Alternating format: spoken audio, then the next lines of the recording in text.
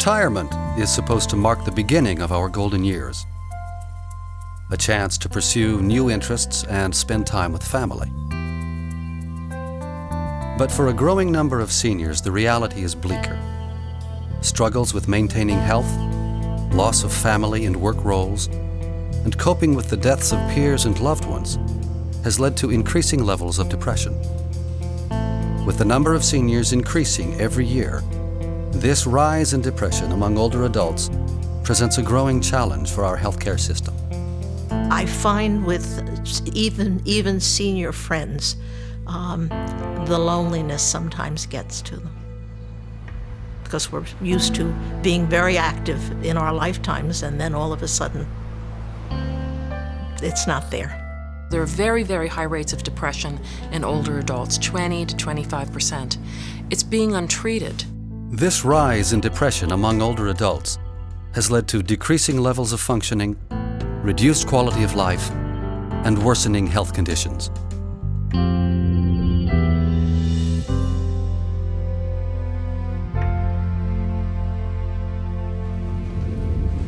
Depression and anxiety disorders, what we sometimes call the generalized anxiety disorder, are two of the most important problems that primary care physicians face.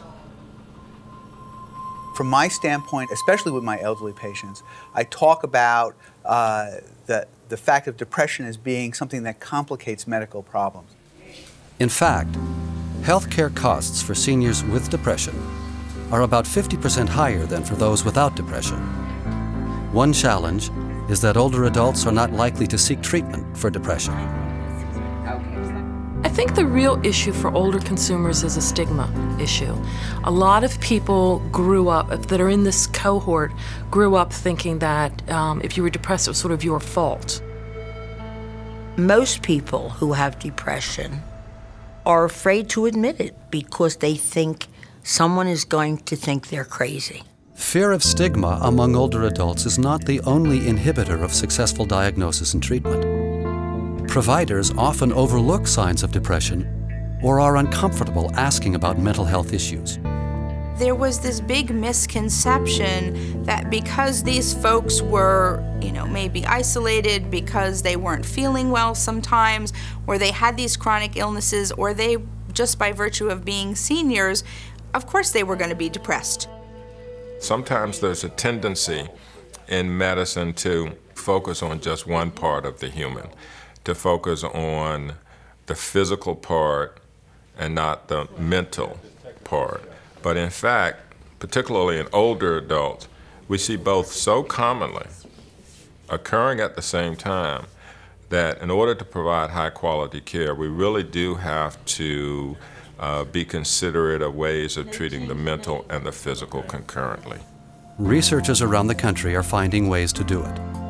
The Substance Abuse and Mental Health Services Administration's Center for Mental Health Services has identified evidence-based practices, or EBPs, in use around the country that are succeeding. Yes, hi, good afternoon. Evidence-based practices include psychotherapy interventions and the use of antidepressant medications. These can be used individually or in conjunction to improve symptoms. They can also be used within models of outreach services and collaborative and integrated mental and physical care. One of the issues was how to identify patients early on and how to provide the best kind of treatment given time constraints in primary care.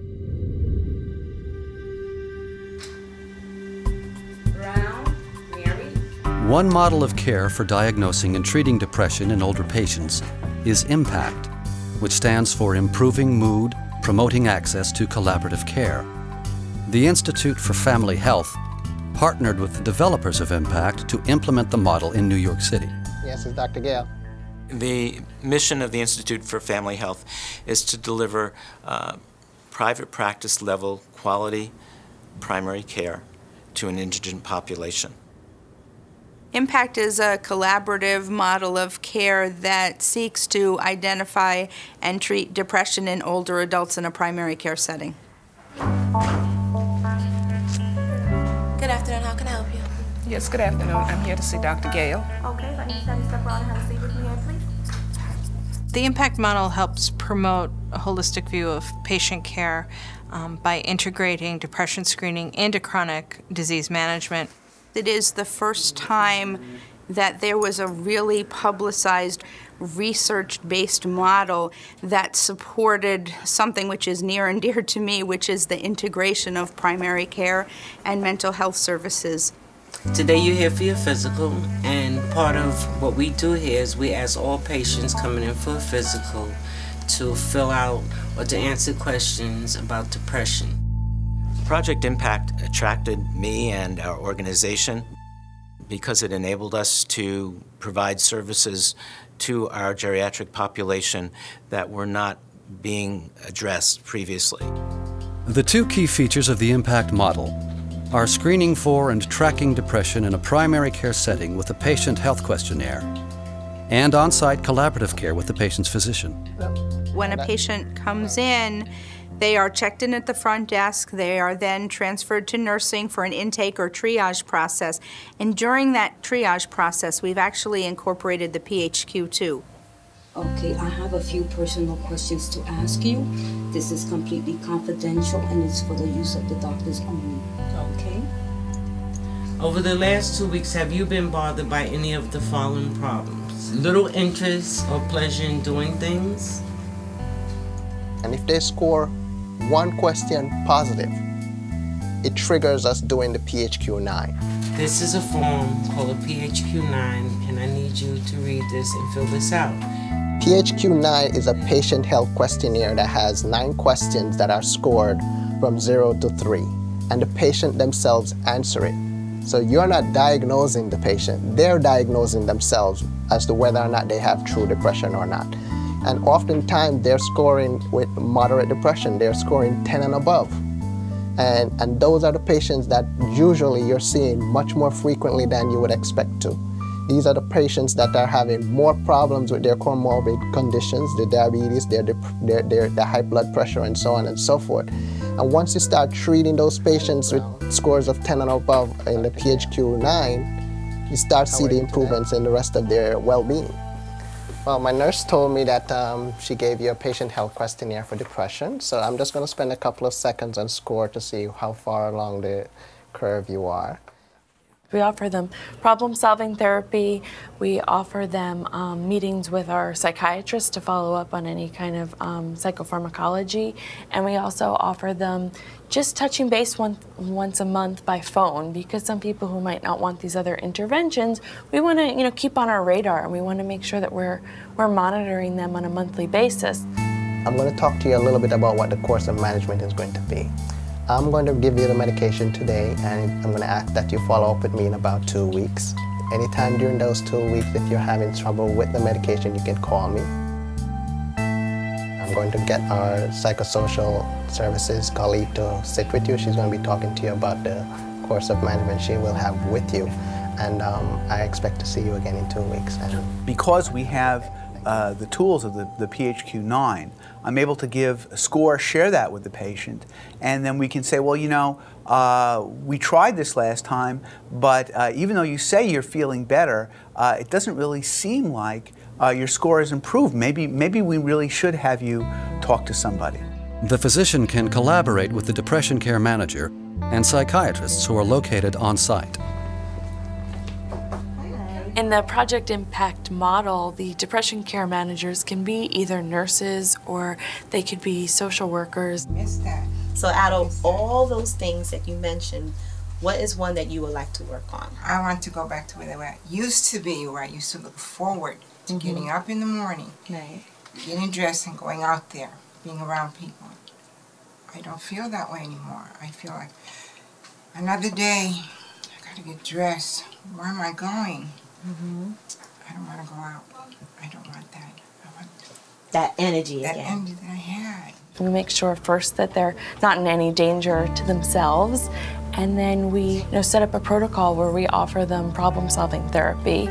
Well, the goal that we can work on is to get you back to where you were 3 weeks ago. That would be great, right? Yes. And to get you from being depressed to feeling like your normal self again. And those baby steps are called self-management goals. So there are goals that you establish for yourself that you It gives the patient the opportunity to come up with what some of their problems are and how they even want to, get through some of the barriers that they're facing. The patient has a big say in, okay, so how do we get from here to here to here to really, slowly start to decrease these depressive symptoms, and it comes from them. It's very difficult for older adults to seek treatment, to seek counseling on their own.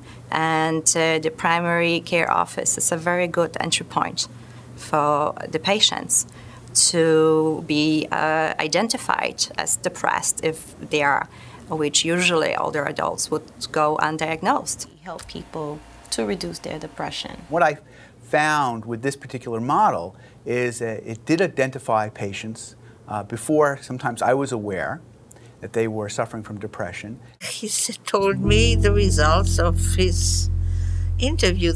I said, you saw all that? He said, yes. I said, well, I better think about it, because I wasn't aware that I had a problem. But he thought I did, and he probably was right. And I enjoyed talking about my daily life, which has been changed so very much. And it was a wonderful experience. Most of these patients have functioned well for most of their life, and they just really need some extra support now in how to get, from the problem to feeling better.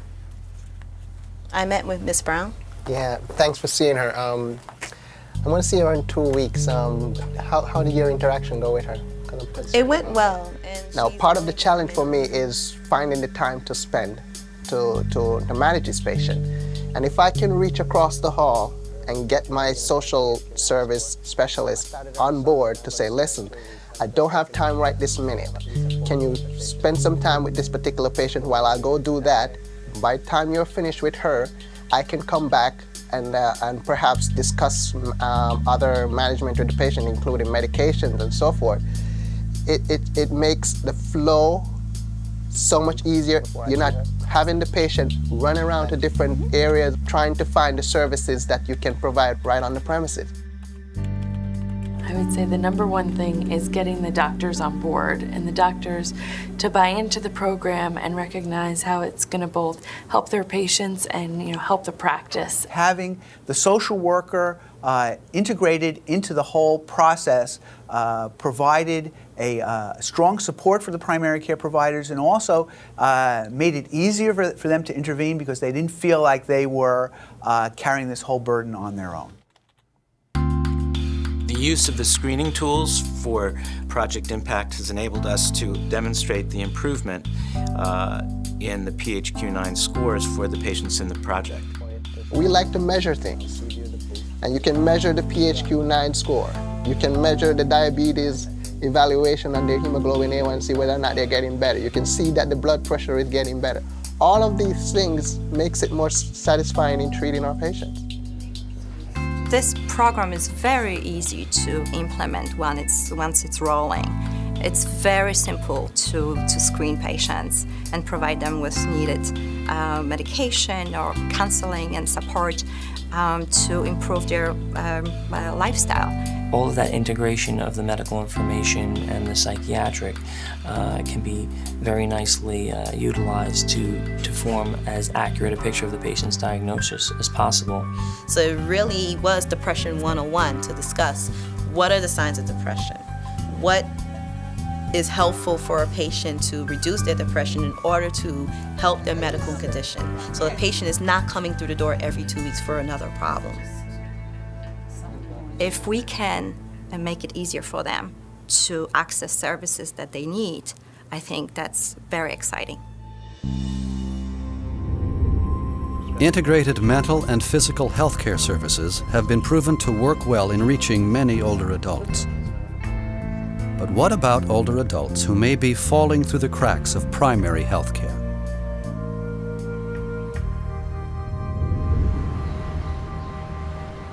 Psychogeriatric Assessment and Treatment in City Housing, or PATCH, is a mobile treatment program developed at the Johns Hopkins Hospital in Baltimore. It targets older individuals with mental illness whose needs are not being met by the traditional healthcare system. It combines the mobile treatment model and the Spokane gatekeeper model and adds elements that address the medical and social challenges that are so prevalent in this group. People who lived in public housing sites had 3 times the rates of depression and several other psychiatric disorders as elderly people living in the community. So we knew we had a very high risk, high prevalence population in public housing. We're serving the most vulnerable elderly population. It's the impoverished elderly with mental illness who are socially isolated for the most part, and who won't access traditional care. Hello. Good to see you again. Yeah, okay.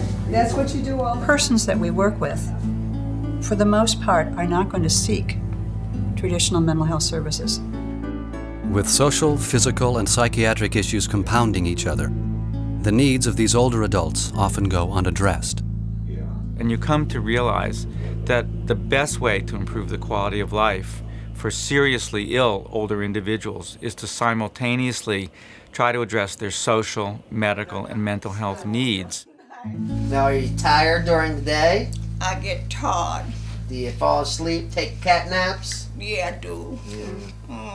Sometimes I know it's hard, but if you can keep yourself from doing that, you'll probably sleep better at night. That's right. We developed the program about 20 years ago after actually failing to reach this population through more traditional programs. And then the idea of providing both mobile treatment, but also using what was called the gatekeeper model, in which people in the community were used to identify people who might need mental health services. We combined those two together and launched the program back in 1986. The gatekeepers for the PATCH program are housing authority staff who have been trained to recognize potential signs of mental illness in older residents. The nurses will initially provide educational programs for staff that work in the housing authority buildings, and this would include managers, counselors, security staff, anybody that may come in contact with a resident that is ill and in need of services. How you doing, Miss Rachel? How's that tub shower we gave you? The shower tub we gave you, is that all right? Okay. You like it? The maintenance staff is also involved. They're maybe the first contact in some cases. I'm glad you can use it. Yeah. All right, take care. Thank you very much. All right. The PATCH program has been very, very helpful with identifying as well as following up on things that we identify to help people not be evicted, not be in their units without taking their meds, not being there without anyone to speak with as far as making doctor's appointments or even eating on a day-to-day basis. Once we recognize or think that we recognize a particular situation, then I call PATCH, ask them to come out, and they will do an intake to verify and then hopefully beginning to support that particular individual. The PATCH teams include a nurse, a geriatric psychiatrist, and a case manager who bring services directly to residents in their homes. Once housing authority staff identify a resident who may be in need of services, a visit from a PATCH program nurse is usually the next step. The reason we've chosen at the beginning to use nurses is because many of these patients turn out to have unmet medical need as well as unmet psychiatric need. We do a mini mental in everyone initially, as well as a depression scale and a psychotic type of scale. Do you know the name of the program I'm with? It's called PATCH. Yeah, PATCH. You know, the brochure I gave you, actually... We're asking demographic information, medical history, psychiatric history, medication list if it's possible, and then a general listing of, it's sort of a yes-no listing of all possible medical diagnoses that the folks may have. Did you bring this whole card in when you went to see him? Yeah, I took this to the doctor. The big pink one is called Depakote. Depakote? Mm-hmm. I didn't know the name. Yeah. The second element then is to have a trained geriatric clinician make contact with the person, offer our services, do an assessment. Very good. So, so we gotta get. So you've been in the nursing home lately, a lot of times. Never been there. That's what Miss Mary was saying, that you've had to go to the nursing home a few times. Oh yes, it's just something I just do as a habit. Habit, yeah. I got a lot of bad habits myself. The minute you walk in someone's house, you know more than you'll ever learn, you know, following somebody for years in a clinic. And then this one, how's your reading? Do you read okay? The psychiatrist does standard psychiatric diagnostic visit, and then together with the client, develop a treatment plan. And that's when we decide whether we really want to include the services of the case manager. It's done very well, actually. Right. Yeah. All right, Mr. Williams, it was good meeting you. All right. See you later. Bye. See you. In addition to addressing the medical and psychiatric needs of their patients, the Patch team can include a case manager to address social and financial challenges that may exacerbate their other needs. So her certification review with mobility is scheduled for the 24th of March, so that's already been set up as well. Buck Weeks is a Patch case manager who works with the treatment team to address these challenges. You get Social Security each month for your money? Now this time So he'll come in and help with entitlements, transportation, making arrangements for meals. I mean, the list is endless for what he does. Do you remember discussing that? Yes, sir. What I help do is work as part of the team with the nurses and the psychiatrists, coordinating services for the people we serve, helping take care of medical appointments, monitoring medical appointments, helping solve any problems with benefits, entitlements, and resolve any conflicts that occur. Okay. And then this is just so you know how they came up with that number. Okay, now. Sometimes there's not a whole lot of communication between different doctors, different services, and the family. And when people are getting older, they're having trouble remembering who they spoke to, who told them what. They don't always accurately relay the information to other doctors, other family members. So by being in touch with every treatment team member and being able to be like the hub, it gives me a chance to make sure that all the services are complete. Not all residents are immediately receptive to services, even services that are brought directly to their homes. The nurses and case managers have found that developing a relationship with the client and being able to help them with even one of their problems can help make that client more interested in other services. They will let a nurse in the door. Many people are used to home health nurses coming out or public health nurses coming out. And if you somehow find a way to help them with something that they think is necessary, which usually is not their medical illness or their psychiatric illness, then you have a way in to get the rest of their needs addressed. So sometimes it takes a while to establish a rapport. Good. Do you know where your wife is buried? Sure. If they could help you find out where your wife is buried, Yeah. then you may be having your niece or your nephew go find where she is. All right. I would like to know. I think that's a good idea. But then again, Time spent listening, hearing what someone's saying, and knowing them over time so that you actually can anticipate or even name what others just are not seeing. I think that's a key piece to persons beginning to stabilize, because oftentimes they don't feel that they've been heard. If we can initially get medical problems or their social problems treated, then they're more receptive to getting the psychiatric problems treated.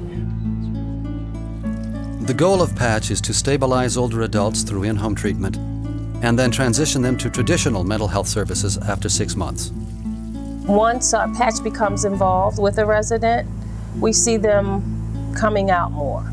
We see them interacting more in the lobby area with our staff. When they come there, I'm cheerful, I'm happy. I know they're gonna be there. Especially I know she'll be there Tuesday.